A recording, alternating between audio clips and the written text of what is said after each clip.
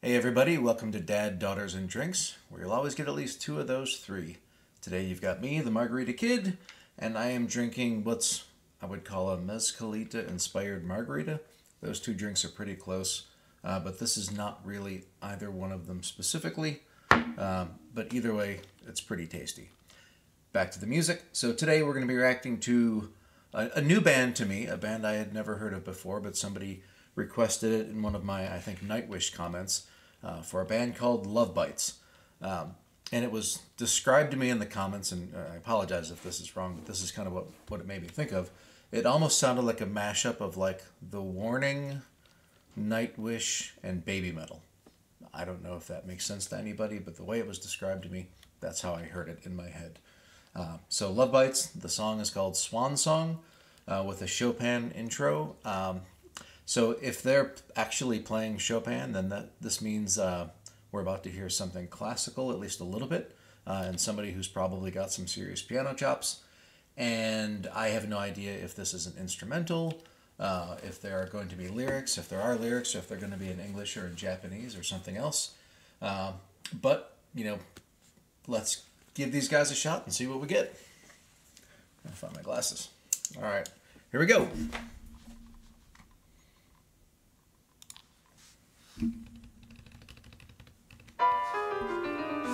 Okay.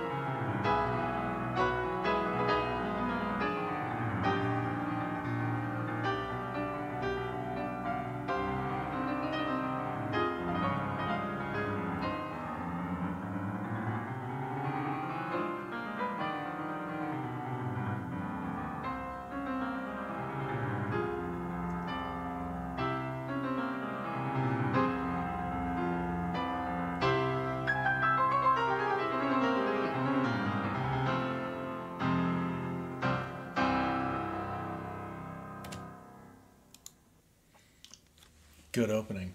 So I'm just gonna say, like, I'm not a massive classical music fan, but I've listened to a fair share. And my best buddy is a concert pianist type guy, and I used to watch him play all the time in college. And so I don't have the level of appreciation where I could really watch something like that and say, oh, she's hitting everything exactly perfectly, all the dynamics are correct, and everything else. And I'm also not familiar enough with the piece itself to know that. But what I do know is that it sounded really dang good to me. And I'm interested to see how it might tie in with what's about to come. So far, sounded good.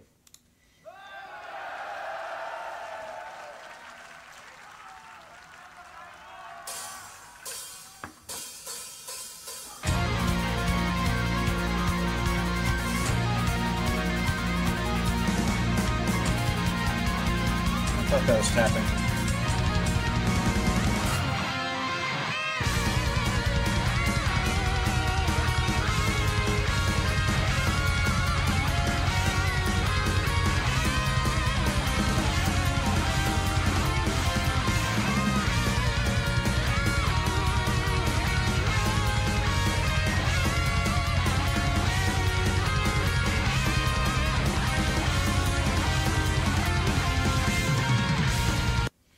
All right, um, so I'm just going to back up a little bit because this is pretty cool. So it looks like we've got a 5-person band.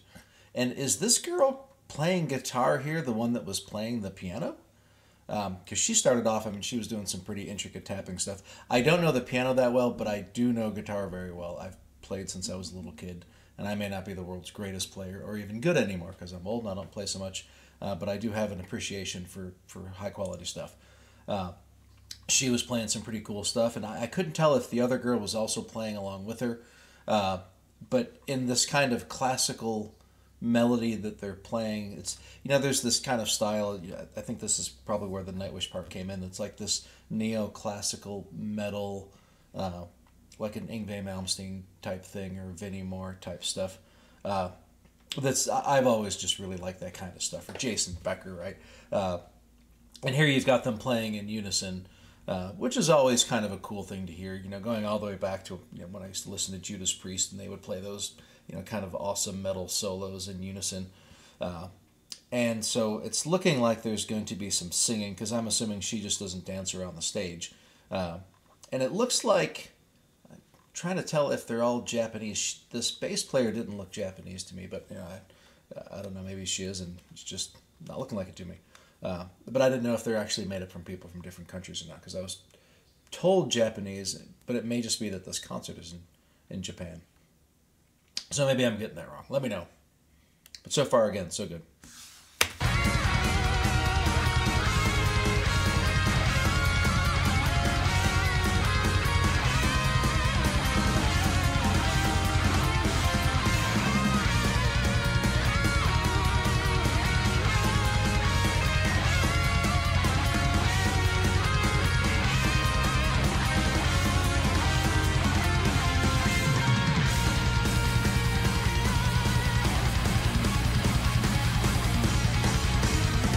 Yeah!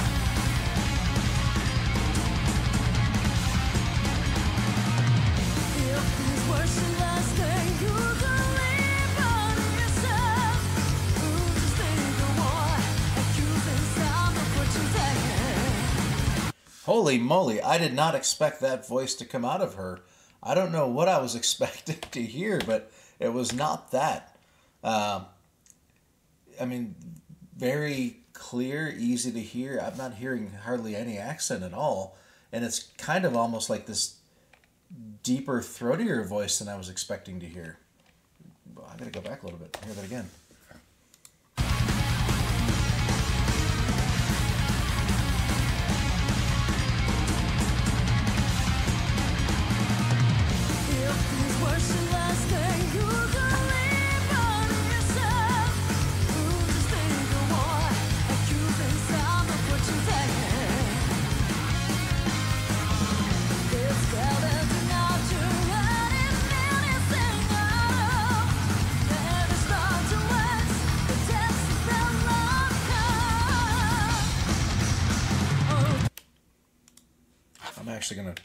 I want to hear. I couldn't understand as well as I would like what she was saying, not because it wasn't clear, but because I don't hear so well. So I'm going to turn the subtitles on. And also, I'm just going to warn people, if you haven't watched me react to things before, I am somebody who does pause a little bit. I should even say a little bit. Sometimes it's more often than I probably give myself credit for. But I do feel like for an honest reaction, I have to kind of tell you what I'm thinking. And right now it's that I need to see the lyrics.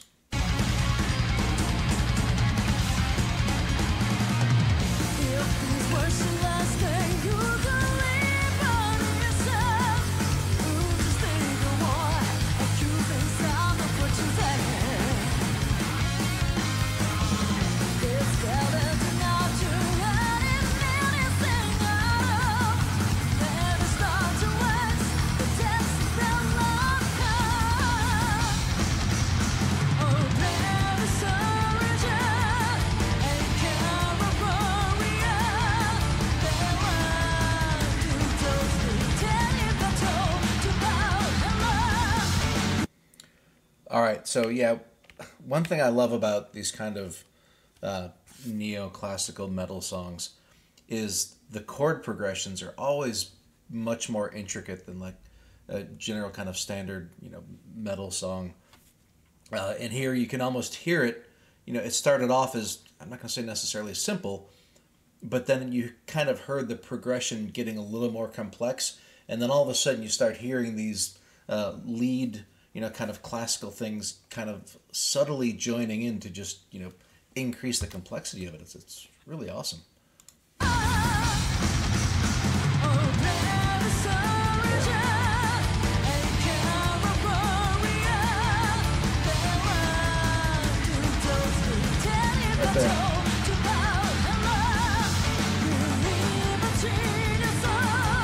any song that talks about, Valhalla and gallant warriors and things is always going to kind of, pull a couple heartstrings for me.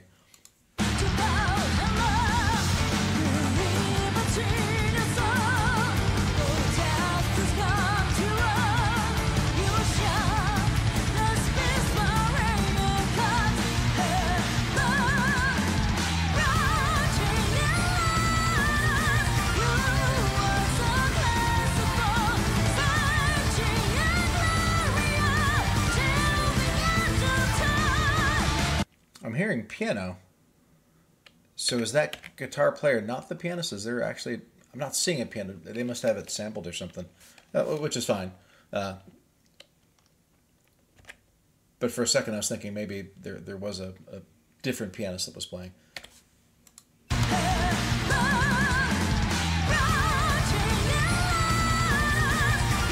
Right here.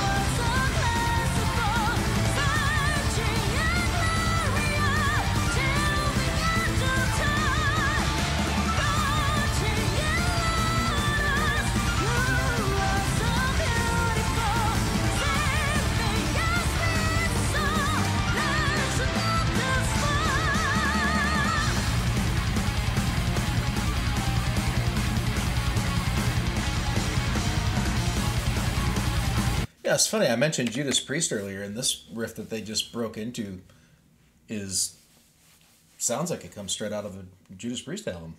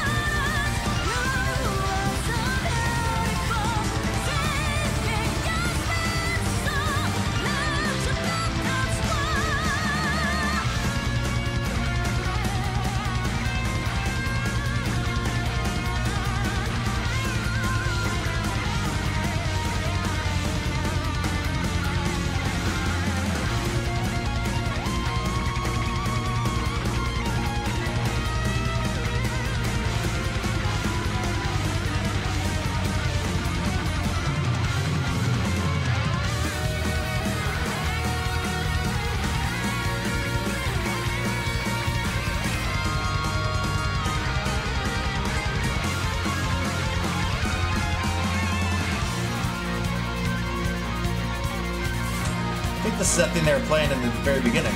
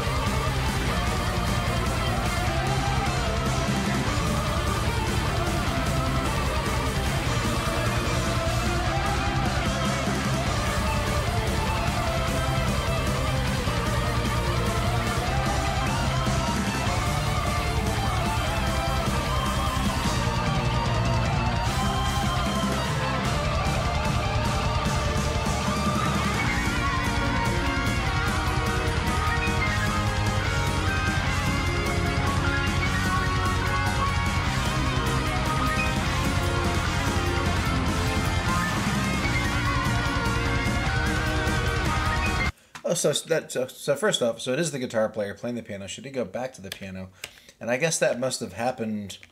Jeez, I was thinking I was glad that they gave this guitar player some lead time because she's clearly very good. You could tell even from what she was playing in the background. But the other one, what I'm thinking in my head of is the pianist, is the one who's been doing most of the complicated lead things as far as I can tell. And I don't know if that's they're splitting it and just the camera work tends to focus more on her for some reason. But I was seeing her play more of the complicated lead things, but she clearly could do it. So I was glad that they were giving her a shot. And maybe part of that's just to give her, lack of focus so she could go back to the piano, which is pretty cool. I'm glad that she's getting back there.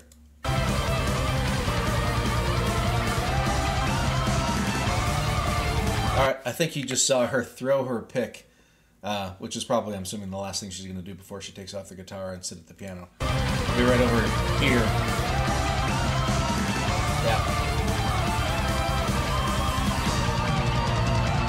And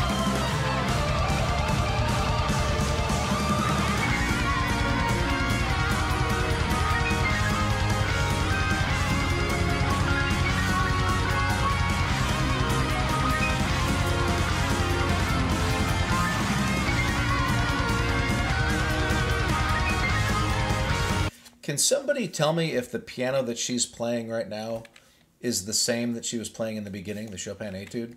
And so is that actually this song is over the top of the Etude? Because if that is the case, that's really awesome.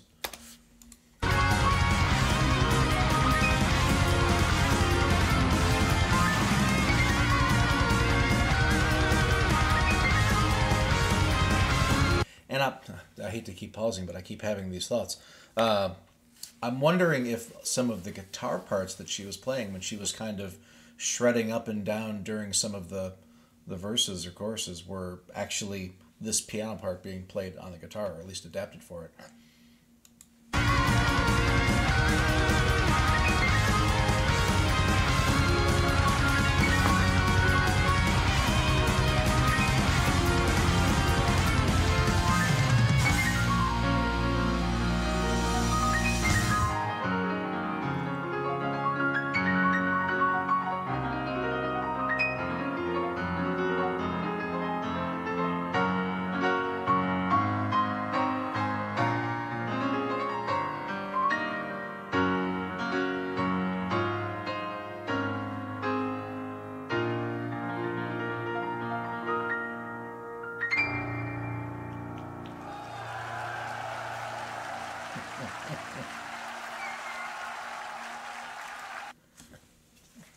Bravo! That was absolutely fantastic. Oh, I can't wait to listen to more of these guys. I hope all of their music is like this. This was just fantastic. These girls can clearly play. And it's a silly thing to notice, but one of the things that almost makes you realize how good somebody is how bored they can look while they're doing it. Like, not necessarily bored, but they just make it look easy. Like there's no effort going into it, right?